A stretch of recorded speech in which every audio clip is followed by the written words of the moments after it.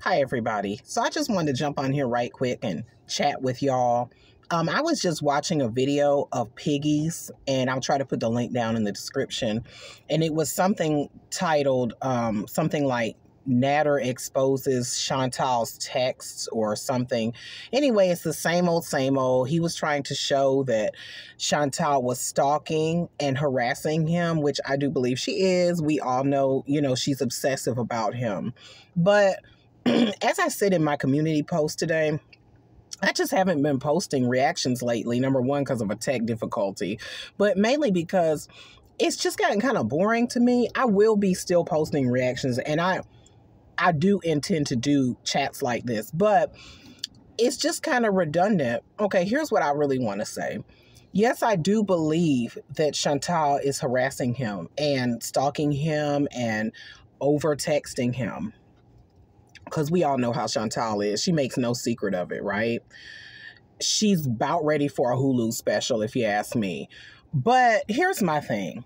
For Nader's part, if you really, really want to be done with somebody, what can we do now that you couldn't do before? You just block them.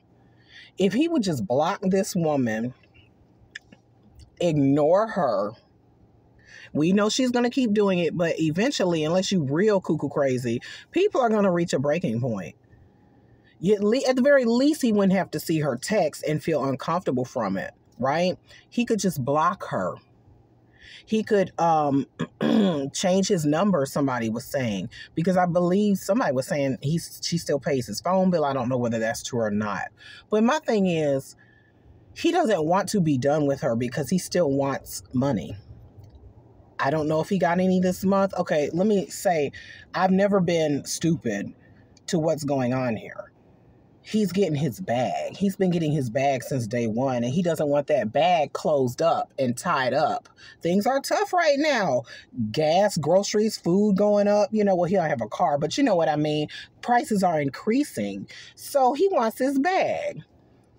Okay, and Didi might be getting some of the bag too. You never know. So he doesn't want to shut that door. Okay, we're not stupid. Because if you're getting harassed like you say you are, this is not 1985 where if somebody's blowing up your phone, you're like, oh my God, someone's blowing up my phone. I got to take it off the hook. Oh no, but I'll miss important calls. Like, you can just block somebody in your cell phone. It just takes one quick second. You don't want to block her. This is just my theory now. I could be wrong. I don't know. I'm not in their heads. I'm not in their business, and they're grown. They can make their own decisions. But my theory is that he doesn't want to be done with her. Y'all leave your comments as to what you think. I saw a reaction video where it was a clip of Nader talking about how his mother was so distressed about everything going on that she had a fall. And you know what? I hope his mother is okay, because that's very dangerous to have a fall, especially when you're older. That's extremely dangerous. So my thoughts go out to her. I hope she's well. But all this can be avoided by you just blocking her. I'm just saying, y'all. I mean, sometimes when I hear him and Didi complain, I'm like, okay, but y'all still entertaining this shit. So you either want your bag, number one, or number two, it could be both. They're doing this for entertainment purposes, to keep the channel, going and to have something to talk about. Because I've been done with people before, and I never really blocked them. I just didn't answer them, or I would tell them, look, I'm done. I can't do this anymore, or something like that. When I'm truly done, I'm done. I'm not going to sit up and talk about you. I might say a blurb and then it's over. This is 2022. You can just block people, It's just weird to me. It's just like, ignore her. Don't even talk about her. Because the more you entertain somebody like that, the more it feeds them. I think they want that bag. That's my theory.